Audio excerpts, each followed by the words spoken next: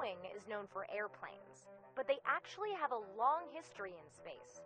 Since NASA's beginning, Boeing has been a contractor on every manned space program, including building the parts for the International Space Station. Boeing has been in human spaceflight from day one, and so it's just part of our core.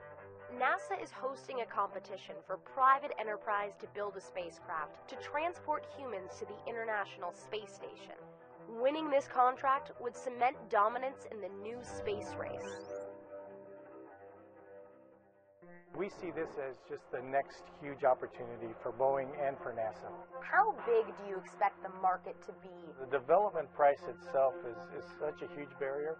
Just a very different business model than Boeing's used to. Our huge development programs are typically centered around commercial airplanes and military aircraft where there is a lot of orders. And right now the foundation of the business is 2 flights a year.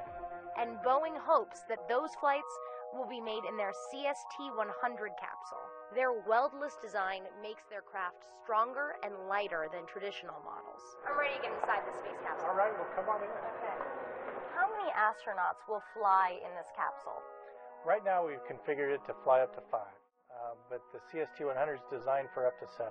We have a significant experience, obviously, in capsules from Mercury and Gemini, Apollo. The capsule was an easy decision. But what about comfort?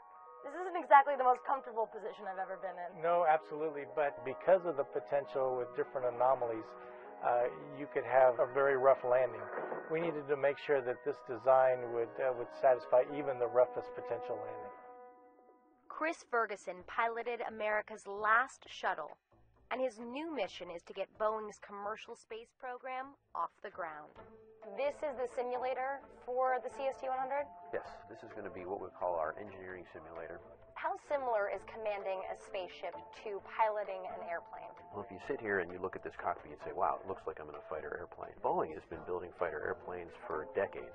So we were able to take a lot of the expertise and actually involve a lot of the people who design these cockpits and make them a part of this right here. Do you think that lineage in history gives Boeing a leg up over their competitors? I would like to think so. And of course, Boeing was the prime contractor to build the space shuttle.